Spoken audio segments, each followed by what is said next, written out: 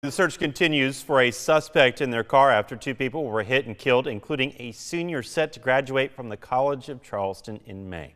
The Charleston Police Department says a bystander called the department around 8:30 to report two people were hit and unresponsive and off the roadway. According to the department, officers started investigating the incident as a hit and run after discovering debris from a car near the scene.